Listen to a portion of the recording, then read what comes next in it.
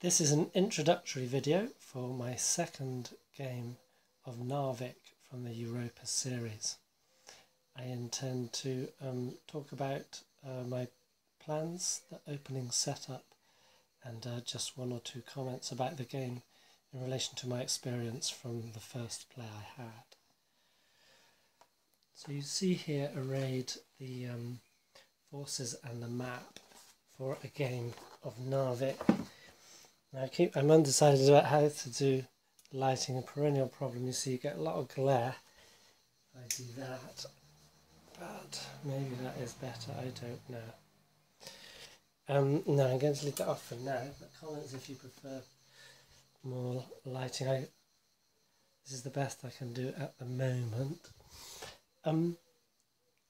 So I've already economised on the space required for this game in that these charts here are covering Sweden and a bit of Finland, which are not needed in the Narvik game.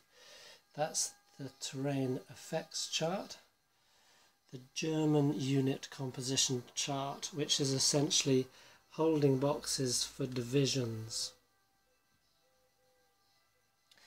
Germans, as we remember, have 1, 2, 3, 4, 5, so 12 divisions available for the invasion, and a naval regiment, which might be a sort of escapees from sunk destroyers. Also on here you have the available air forces on the German airfields, so off map. And then here's what's called the staging area, whereby you arrange your forces that are going to come in as a boat transited reinforcements next turn. Now I've arranged, so this is the first turn, so I've staged these. They will come in on turn 2, that's for turn 3, and that's for turn 4. Just to remind you that the first turn is unstaged, but you can bring on 15 and 14 battalions in an assault wave and a follow-up wave. Essentially, a battalion works out, 15 battalions works out at a whole division, maybe including a supply counter as well. So for the first 3 turns, I can only stage 7 battalions. So that works out at a headquarters unit, for example, this regiment, which is 3 battalions, and then I've opted to bring in 3 supply for the first 2 turns of reinforcements, and you can see bringing in some artillery here. And I've also got the combat results table here. We do need more light, don't we? But I also need to change the sort of filter mode on the camera. Okay, maybe I'll sort that out later. So bombing table, air-to-air combat results table, and here we have the Norwegian mobilization table, and then the German player, on his version of that, he has the sunk in transit table. So these units that come out from staging, and also those first 2 attack waves, can become sunk in transit on a die roll, depending how close they are essentially to Denmark and Germany.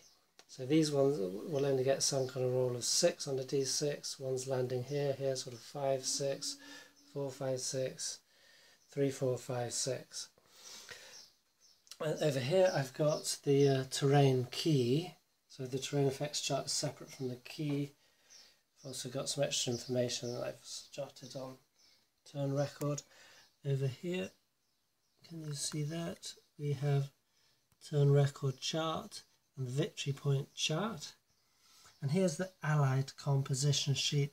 So these are for the Norwegians and allies. They don't actually have divisional headquarters. Theirs are more like regimental headquarters, and even just named headquarters groups for the Norwegians. Some for the British, some for the French, and one for the Polish. They also have Hatton Airfield, which is represented here. So 10 hexes away from here, down to 5 hexes away from here. We have the Shetland Islands here. There's a port you could possibly put a temporary air base there. That's one of these counters, which could hold one counter of, so one squadron of air forces. You also have a Bomber Command air base, which is 10 hexes, no, 18 hexes, sorry, from this part of the map, and that's for certain reinforcements that don't start at Hatton Field. Then you also have holding boxes for the aircraft carriers, Ark Royal, Glorious, Furious, and there's the Bomber Command holding box. So I've already consolidated that. I just had the whole map out the first game, but you can see that sort of tidies it up. And then here, what we have are the German initial order of battle, and then there's the German reinforcement chart, which goes all the way up to turn 12. The game ends on turn 15. The Norwegian initial order of battle is only these units. Then we go to the Allied reinforcements chart, so that's British, French and Polish as well as the Norwegian. More Allied reinforcements chart going all the way up to the last turn of the game. What you find here is that, for example, the Furious aircraft carrier comes in on turn 2, and then on turn 3 it is withdrawn. Then on turn 5, Glorious and Ark Royal come on. Turn 6, they're withdrawn. The Furious comes back and the others come back and go away like that. Then at the top of here we have Norwegian Armed Forces chart. So each section here is the units that may be mobilisationed from this mobilisation chart. So there's 16 of those packets. Some, these shaded in ones, are already on the board. And essentially they randomly come on between 2 and 7 every turn at various places. Like here is number 15.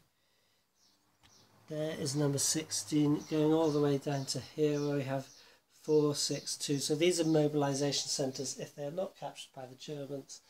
Then if I roll, say, 2, that's column 2, then one unit from these will come on at mobilisation centre 2. So you can see that each mobilisation centre has between 1 and 3 units available for it. There's also a few more assets, like those are the group headquarters, and then we have sort of breakdown counters. These arrow ones are for indicating which hex side a unit went into combat in. So that's all of those. Now the Germans, on the initial order of battle, they have the 3rd Mountain Division, then the 69th, 163rd, 181st, 196th and 214th Infantry Divisions available.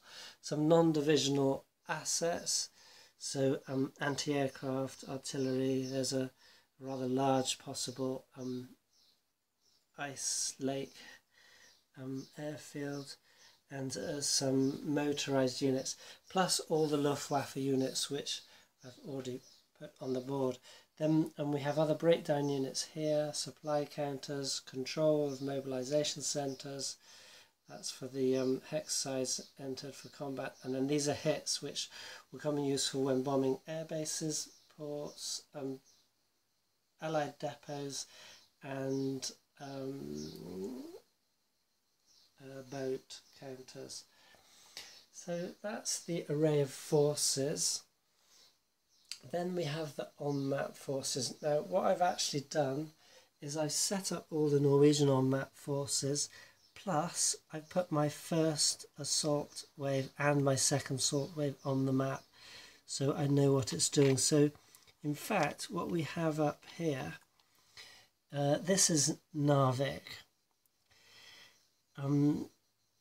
Just to recap, the victory points are, victory conditions go like this: 1 to 50 victory points is decisive Germans, 51 to 100 victory points is marginal Germans, more than 101 victory points scored it's allied to decisive allied. Now, how do you score victory points? Well, the Allies score 100 victory points if they, we'll do this one first, if they hold Narvik and all adjacent hexes at the end of the game. So this is worth 100 victory points to either side in that sense. So, but these are the only Norwegian starting forces there. We do have 2 mobilisation centres nearby, and there's also a port here with some reinforcements coming via there. So within the first wave, I have chosen, and this was fairly expensive, 6 lightened battalions of mountain infantry to be transported by boat. So that's all the way around here on the North Sea, up to here, and for a surprise assault on Narvik and the port next to it, Elvsgardsmedden.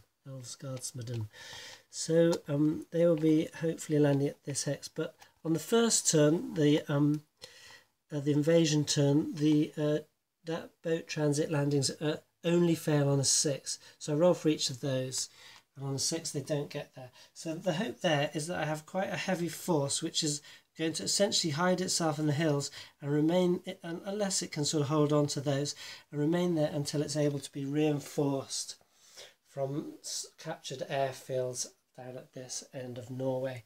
Because that was my experience of the last game. I had some units that hid out right to the end of the game. They were actually too far away to threaten Narvik or have any control of it. So I'm bringing in a stronger force there now. Then we have these units. Some of them are off map in the holding boxes. So for example, that is the 5th headquarters on the left there. We've got a motorised battalion and a mountain battalion guarding Trondheim and the airfield that is next to it. Then the, I can't actually see them myself, so this is the 5th Infantry Regiment holding box. So they've got some motorised transportation, they've got attack, defence, movements, another mountain battalion, and they've got some kind of unprepared artillery units there. If that unit gets captured, then the Germans gain a supply counter and the Norwegians gain a kind of like a unit counter, one of these.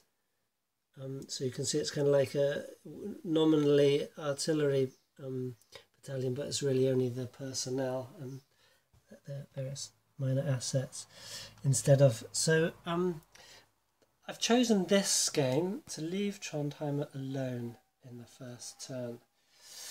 Then we have at the splendidly named Lillehammer, we have a light Norwegian unit there. We have the only Norwegian air squadron here, some gladiators. Then we have the 2nd headquarters here, which has with it 3 transportation units. They can be captured or used, captured by the Germans or indeed used by the Norwegians. And we have their guards heavy machine gun units, which is quite a tough one to take out. They're guarding Oslo. We have those artillery stroke ammo dumps there. We have another headquarters there. We have another artillery dump there, and uncoordinated assets. Then we have these mountain unit there and the headquarters there. So there's not much. That's the headquarters stuff. There's not much on the board for the Norwegians at the beginning of the invasion. So 6 light battalions. I say light because you see there 2 combat strength, 5 movement. Now potentially they could have been sorry, where am I? These counters 3 and 5, but then they would cost double the sort of transport capability to move them all the way up here. So I lighten them. They become weaker for the whole rest of the game, but then it's you can get more of them up there. So then on the first wave, I am planning to land. This is apparently, according to clarification in the actual rule book, that is a port, although it's kind of just off this stream there. So I'm planning to land them. So that's a battalion, whole regiment there, battalion, by sea. That's the rest of the sea landed forces that I can, so they will or won't get there depending on that D6 roll. Then on the first turn, the Germans are allowed to do a magnificent thing, which is to fly in and actually land planes on these airfields. First you have to send in a unit, 50% chance it makes it. If it makes it, then these ones following can land. So I've got 3 transports there, which is enough to land a whole battalion. So that's the hope, is that they come in there. If they don't, I've keyed it that they've actually got enough movement so that then the planes that this one would be destroyed, but the other planes would go back to base. Then also doing the same. No, this isn't risky because this is not so risky, because these are float planes, so they actually land in ports. So that port I'm hoping is taken. If not that, they'll land on this port or one of the ports that's taken, and they also will bring in a battalion. Then these are trying to land there riskily, the same procedure as that, and these ones are actually bringing in parachutists. That's the limit of their ability to fly mission, fly back to base. So they'll land the parachutists there, which will take that airport first turn. So the idea, right? So that's my first attack wave, and then in the at the end of the sequence of play, so reinforcements come in, and the movement you move those attack waves by units by boat and or on land. Then you have air, try those air landings, any fighting, and then we have exploitation phase. In that phase, in this first turn, you get your second wave coming in. So this is my second wave aiming to come in to the ports here, and then I will also be moving. These are there's 2 airfields in Denmark here, so those squadrons are actually in on German airfields at the moment, as represented by these hexes, 13 hexes away from here in Hamburg, but these will stage up to here in the first turn. They're not there at the beginning of the game, that's just for my planning. So essentially what I've done is, from the German initial order of battle, the 3rd mountain have 6 battalions going up there in the first wave. Then on the 4th turn, the rest of the battalion will come up, so that's the headquarters and the artillery. So essentially those guys will be on their own. These guys will be coming up by boat here, and by then I'm planning that we've got to at least 1, maybe 3 of these airfields, and then we can start staging folks up to there, or at least to Trondheim as a hop to there. Then on this side, you can see the 69th Division headquarters will be going in. So these are predominantly the 69th on this side of the inlet, and on this side it is predominantly the 214th. So these units, hopefully air landed here, are from the 214th, and there's the paratroopers there. So the 69th Division up here, 214th Division up here, and you can see staging in the rest of the 214th, because the rest of the 69th is coming in on the second attack wave, not the second turn. There's the 214th, and that leaves us 3 whole divisions and non-divisional assets to bring in as and when. The divisional assets might well come in as soon as we've got an airfield, because we've got companies there, which you can bring 1 company per air counter, so you need 3 air counters normally to bring a battalion, but you can see we could get some nice 2 strength artillery assets there, or we might have to bring in some anti-aircraft. I'm planning not, because have I planned it? Yes, there. So bringing on turn 1 into Denmark Messerschmitt fighters, as well as those the dive bombers. No, those are Junkers 88 strategic bombers. Heineckels there. And so the idea is that if and when these air bases are taken, these Messerschmitts will immediately fly over to the mainland, and they will take out any and all of the reinforcing Allied air units coming in as reinforcements on the Norwegian turn on turn 1. The Germans start the turn. So that's my overall plan. Now, the last game I landed, my initial invasion landed units here, here and around here. What essentially happened was that these 2 sets had to go to ground, being hounded by, to a greater or lesser degree, by the Norwegians, and then Allied reinforcements coming in later, the French around here, and I can't remember, maybe it was Polish at that, I can't remember. That was my decision which ones came away. And then the ones here, they didn't get an airfield. They took a long time to break out, and they didn't get an airfield to around turn 5 or 6, something like that. And so that just destroyed the whole game for the Germans. They didn't get enough units in quick enough to move up and take these places. So it's difficult. You see, these are mountainous areas. Mountain troops move at normal speed. Everyone else moves at half speed and battles at half efficiency, and no motorised units can go through them. So you see what that effectively does is you have these narrow corridors. To Trondheim, there's 2 narrow corridors with your mountain troops zipping up in between. You can see there's a corridor up there. It looks like 2, but one's blocked by a bit of mountain. There's no direct corridor to Stavanger here. That's Bergen. And then here's Kristiansand. That's okay, you've got some open plains coming up there. So what happened was that the Germans were bottled up. They just made it up to Trondheim, but not in enough time to affect anything near a win. So I can't remember the level of victory, but it wasn't, it might be an Allied marginal, just on, the Germans were starting to pound the Allies, and they took victory point losses on units being destroyed. But it was too little too late.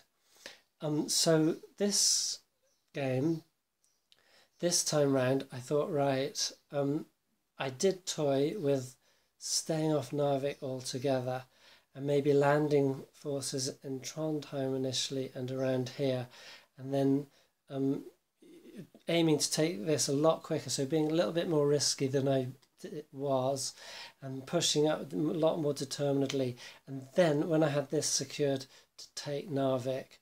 The point being is that there's Trondheim, there's Alesund, here's a port, there's Bergen, there's Stavanger, and there's Kristiansand.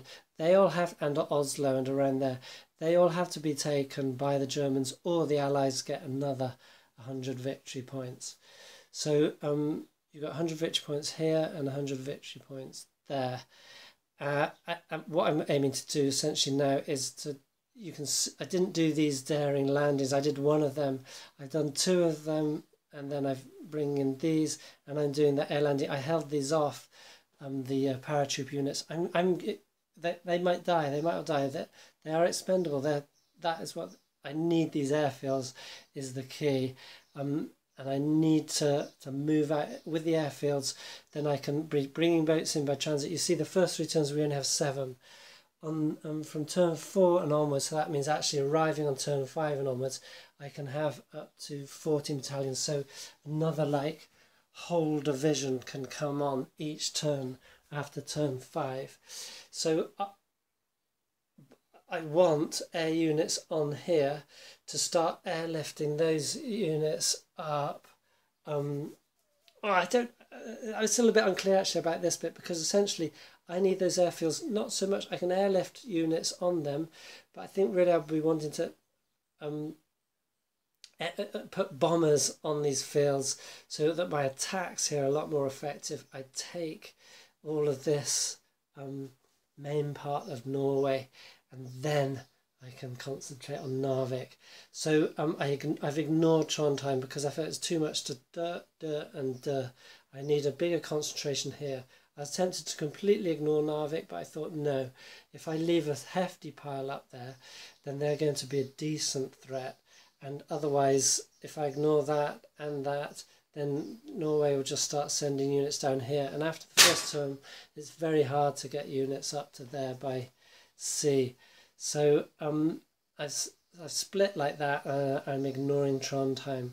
But essentially, it's the peninsula first strategy, holding out in there, and then peninsula early, Trondheim, and then staging to Narvik for the end of the game. That is the German plan. And just one more thing to say about this now is that this is from the Europa series. It's my entry into the introduction to the Europa series. I very much enjoyed the first game, but I was aware that Narvik was not typical necessarily of the rest of the series. So I had a look. I have here, I don't know if you can see that in the light, their finest hour. So that's Europa Game 5. That's the Battle of Britain and Operation Sea Lion. Now, that's my other Europa game. I think I've got in the UK, because I'm in Italy at the moment. In the UK, I think I got Marita McCurr and maybe one other.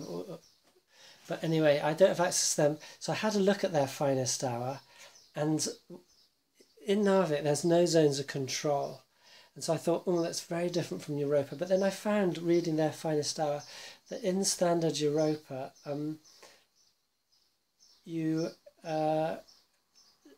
here we have the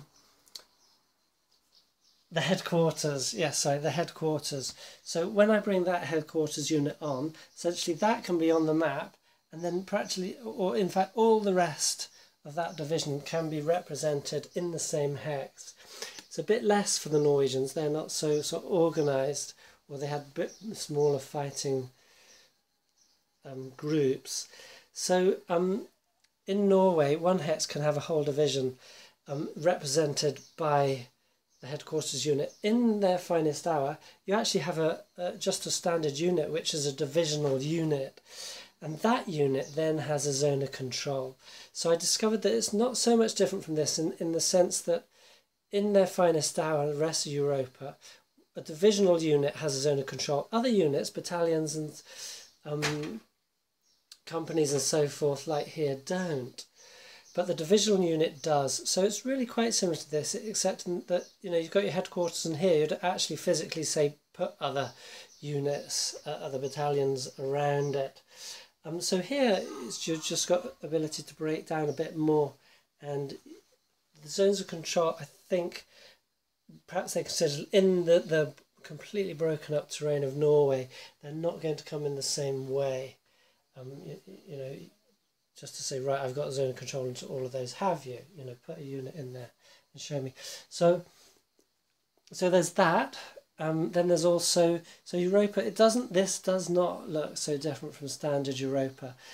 In their finest hour, the air and sea rules look a little bit more detailed, but basically the air rules are basically like this. The sea rules in this are sort of are completely abstracted, so that's different. But you know, that's a kind of an add-on. It doesn't change anything between Narvik and their finest hour. So all that to say, I'm delighted that this is quite an introduction to Europa, not so far off as I had wondered, standard Europa as it were, at first. I think the main difference, apart from those divisional zones of control, will be the armour and anti-tank, etc., multiplications or divisions, etc., depending on units. So on the unit counters in normal Europa, you have extra markings to show if you have modifiers within armour and supported units and so forth. Anyway, that's for another time. I'll stop wittering, and I much prefer my setup now, because you can see using up the space by the necessary charts and tables, it really focuses the map in on Norway. I barely went over the border there, so that is really all of the field that we are using for this game. And look at all the units that can go on it. Obviously many will be on these holding boxes. Okay, so adios for now, and I'll see how far I get. I'll post an update a bit later.